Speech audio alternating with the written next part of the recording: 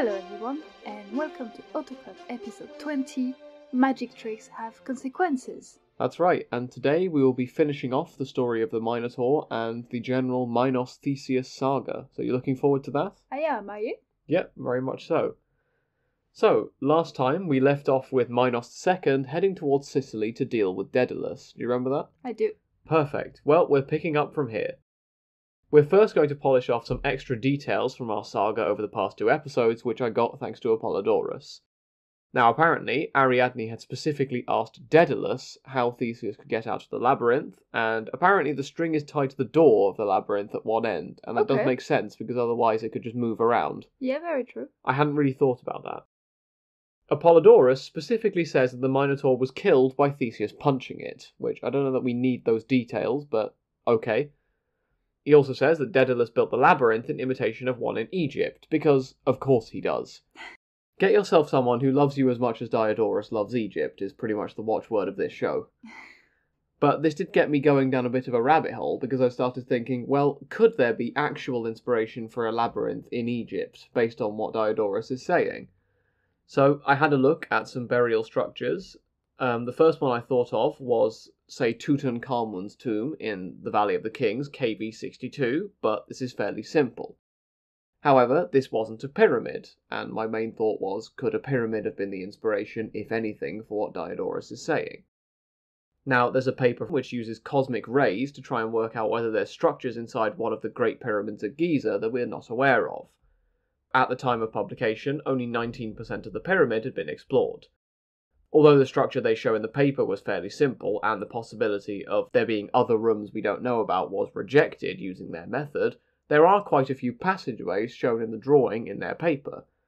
So the bottom line is, I'm not really sure, but I suppose it's possible that the passageways and narrow corridors in a pyramid or Egyptian burial structure could have inspired what Diodorus is saying. Might be an intriguing question to ask an Egyptologist, I suppose. Yeah. Moving on a little ways, Icarus was apparently the son of Daedalus via Naucrate, who was a slave of Minos II, so clearly Daedalus had been on the island of Crete for quite some time.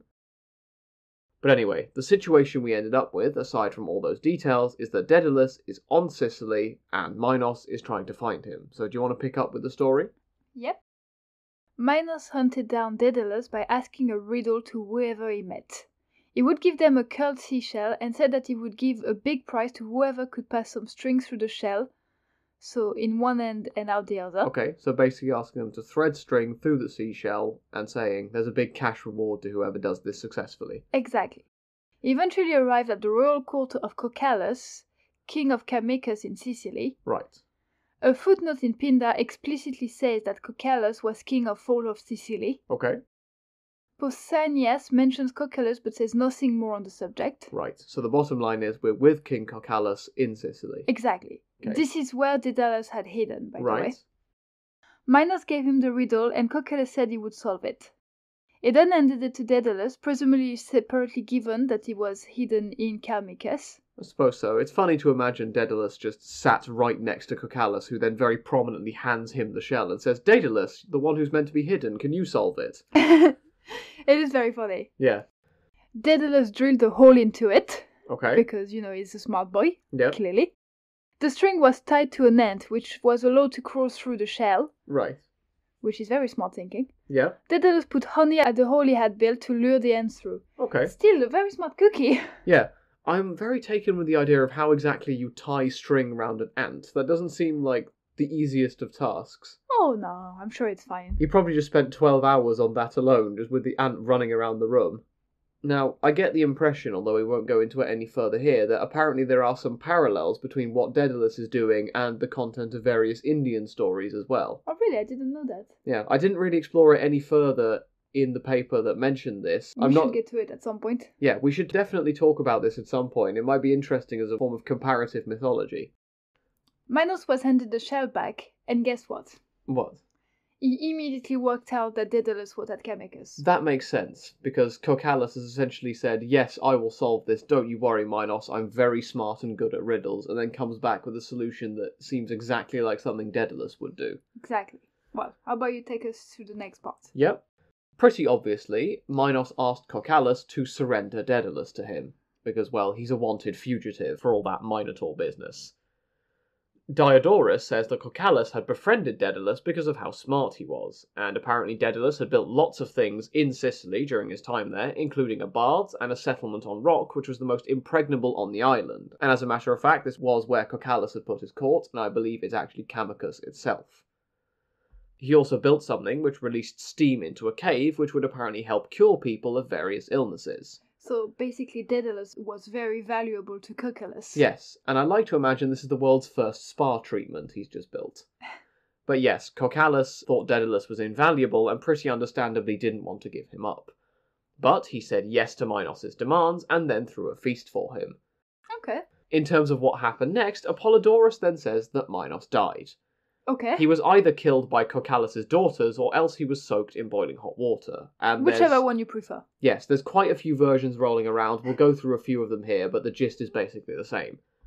Supposedly, the account of someone called Zenobius says that Cocalus' daughters were to pour pitch on him instead of water.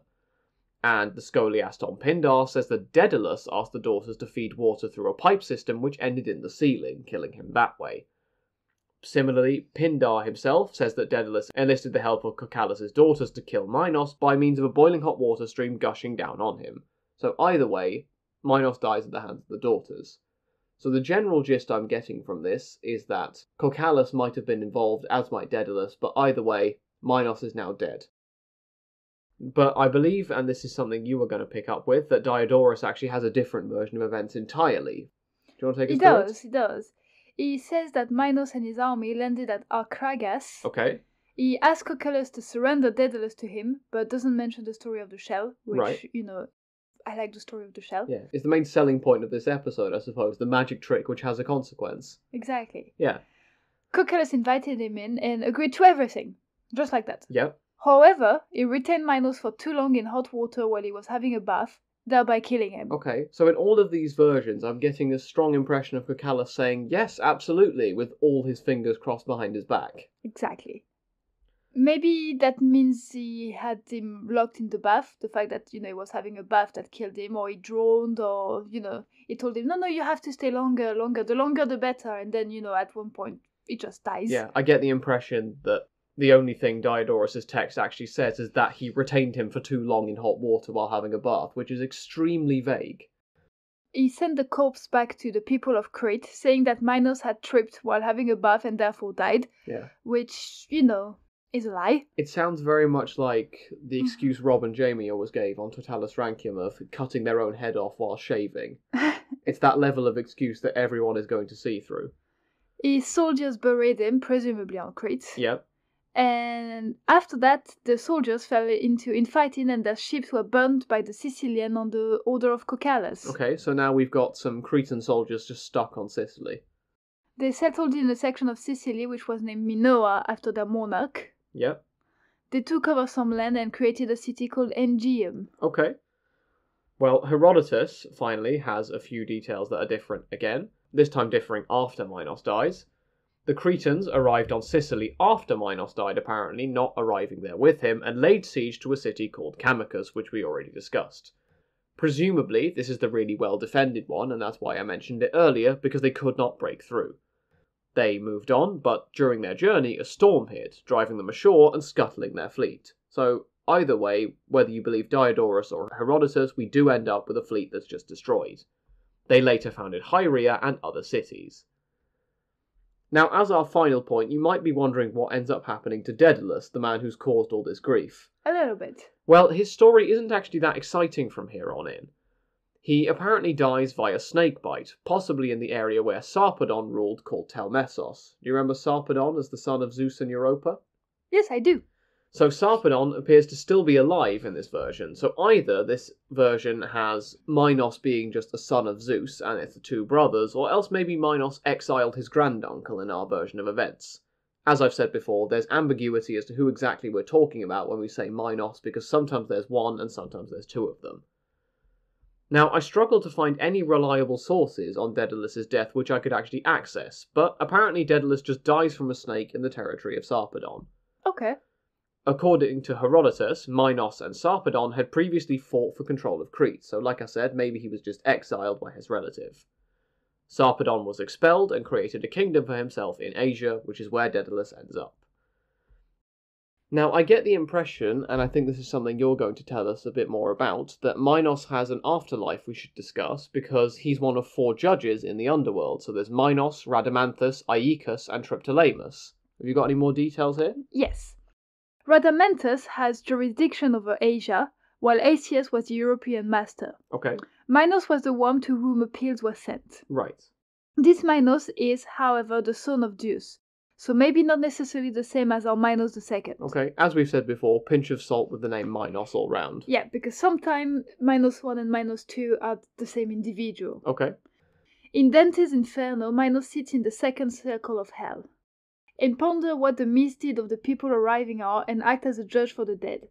It tells Dante to beware of how he goes, and Virgil, his guide, not to hinder his entering. Okay, so we've got an afterlife with an actually famous story from literature to end the episode with. Exactly. Well, that does bring us to the end of our episode. We hope you enjoyed it, and thank you for listening. Yes, you can find us on Instagram. Recently, we've just created an account. Yep. We post stuff. Go have a look. You'll see for yourself. Yep. And, find us on our website. Have a look. It's really interesting. Yep, exactly. And have a great week, everyone. Have a great week. So, we've finished with the Minotaur. How do you feel about that? Nice. Yeah. Sorry?